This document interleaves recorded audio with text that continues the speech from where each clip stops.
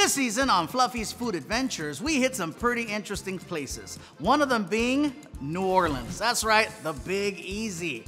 Why is it easy? Don't ask, don't tell. That's apparently the rule on Bourbon Street. We're gonna show you some really interesting spots that we didn't have the time to go check out that we really wanted to. Starting off with the National World War II Museum. That's right, you guys. You need to go and check this out because it's a lot of history. Really in-depth, really tells a story of what happened during this time. It's not something for the faint of heart because they got pictures. So bring a friend and enjoy your history.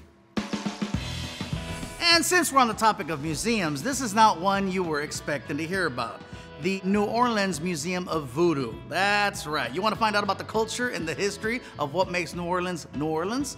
Yeah, you want to check this place out. I know I do. I don't even know why we didn't go, but apparently we didn't have time because our director Ross was like, no, we got to go to the food place because they got good muffins. I'm not going to disagree. They had really amazing muffins, but I did want to find out about the voodoo, and now you can, even though I couldn't.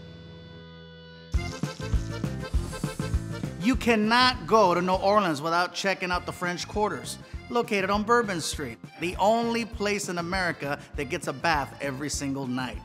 This street is full of restaurants, bars, you name it, it's there. So go have a drink, go have some fun.